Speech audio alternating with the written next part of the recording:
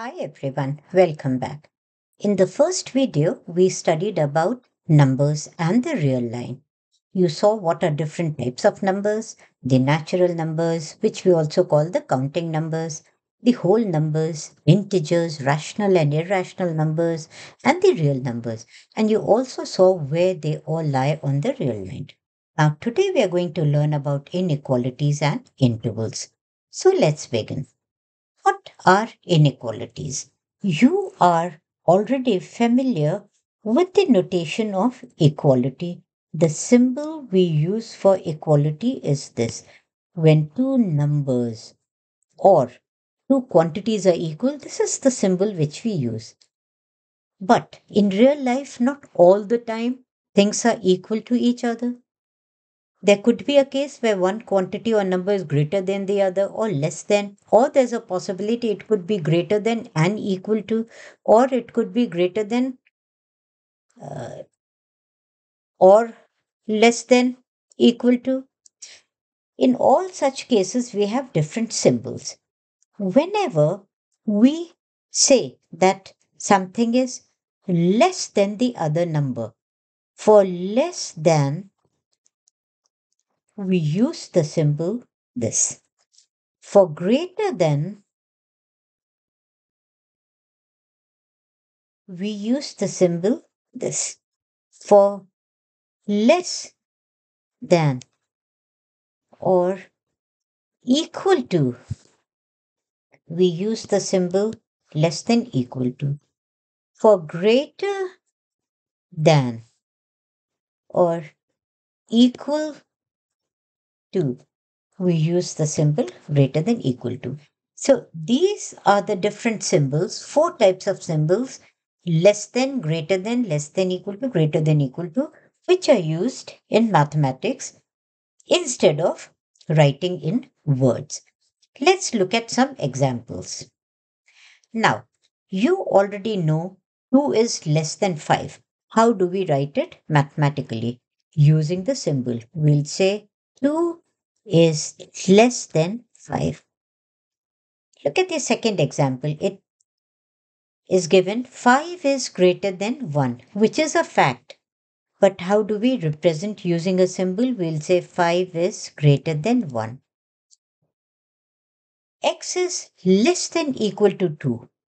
Now, if we take x to be some number and it can take values which are less than or equal to 2, we'll say x is less than or equal to 2. So, we have used the less than equal to symbol. What if we are given x is greater than equal to 9? The symbol we'll use is x is greater than equal to 9. So these are the four symbols which we use for inequalities: less than, less than equal to, greater than equal to. Coming to intervals. What are intervals? Intervals are nothing but set of points. Set of points on the real line. Now, how do we represent these sets? For that, we use a notation. So, different types of intervals will be there. What are those different types of intervals? The first type of interval which we have are represented by open brackets or the round brackets. So, round brackets are used whenever we have open intervals. I will explain what are these intervals by using some examples. Another type of notation for interval which we use is square brackets. Now, square brackets are used for closed intervals. We also have half closed, half open intervals of the type or this. These are known as half open, half closed. They can be open on any side. Now, whenever infinity is there in our set of points, we use open intervals. So remember, whenever we have infinity, we use open interval or the round brackets. So for infinity,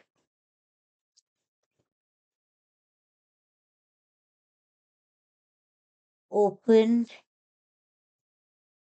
interval are used. Now, there can be different types of cases. Let's take x to be some number. Then we can have x and infinity is on this side, so we take open interval, or we can have x infinity. Now, see, as infinity is here on the right side, we have taken open bracket here, round bracket in both these cases. What if we have minus infinity? Still, we will use the round bracket minus x, x, or we can have minus infinity x, or it is closed from this side. Again, as it is minus infinity, we have round brackets. Let's look at some examples. What if we are given that x takes values from 2 to 3, excluding 2 and 3? How will we write it? We'll say x belongs to the interval 2, 3. Now, what does this mean? It means on the real line, if we take a line, take this to be 0, 1, 2, 3, and a line is going on. If x is taking values from 2 to 3, excluding 2 and 3, it means 2 and 3 are not included. So we have taken the open bracket here. See, this is an open bracket because endpoints 2 and 3 are not included. And on the real line, to represent this, we will take two empty circles denoting my 2 and 3 is not included, and except them, x takes all values from 2 to 3. So x can be 2.01, x can be 2.11, x can be 2.999, going up to 2.99999. But x cannot be 3 and x cannot be 2. So on the number line, we represent it like this. What if we are given x takes values from 2 to 3, including 2 and 3? Then we will write it as x belongs to the closed interval 2, 3. Why do we use these square brackets? Because now 2 and 3 are both included. On the line, how will we represent that? Let's take this to be 0, 1, 2, 3, and it goes on. Now, as x takes all values from 2 to 3, 2 and 3 are included. So what we'll do, we will take dark dots here, symbolizing that 2 and 3 are included, which means the set of points from 2 to 3, including 2 and 3. X will take all values from here to here, including 2 and 3. So x is equal to 2. X can be 2.111, X can be 2.5, X can be 2.999, and X is also equal to 3. So whenever we use dark dot, it means that those points are included. Come to the third example. X takes all real values. Now, for this, you know that when we did number line, you saw on the real line, points are from minus infinity to infinity. So in such case, we'll write it as x belongs to minus infinity to infinity.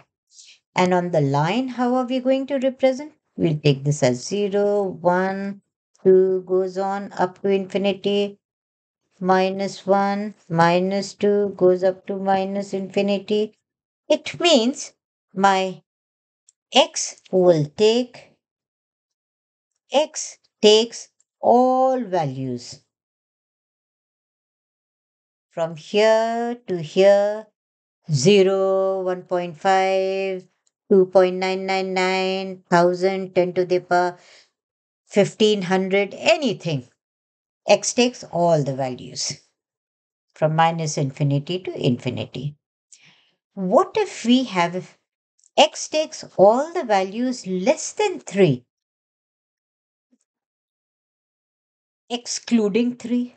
Now that would mean x takes all values less than 3. So here x will belong to the interval.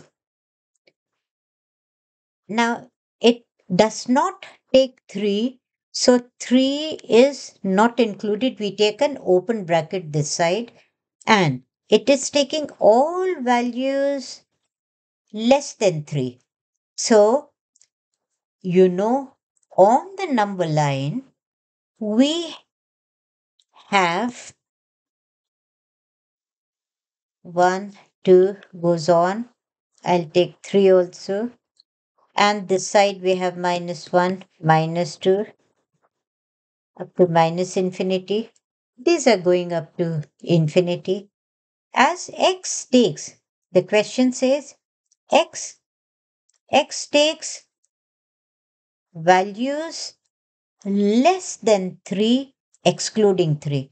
So 3 is here, and it says less than 3 excluding 3, which means 3 is not including, so we have an open circle here. And less than 3 values will all be this side, in this direction. On a number line, whenever we move towards the right, values increase. And whenever we move towards the left, values decrease. So, as values are less than 3, they're decreasing. We have this direction. So, our x will take all these values excluding 3. What if we are given x takes all values greater than 0, including 0? Then in that case, on the interval first, interval would be x belongs to, now it says x takes all values greater than 0, including 0. So it's including 0, so we have a closed bracket 0, and it's all values. So values can go up to infinity, so we take plus infinity as they are greater than, values are greater than. And as there is an infinity, interval is open. On the real line, take this point to be 0, 1, 2, they're going up to infinity. As it says, x belongs to the interval 0, infinity, we will be including 0. So this is a dark dot, and x takes all values from here, it goes up to infinity. A quick recap.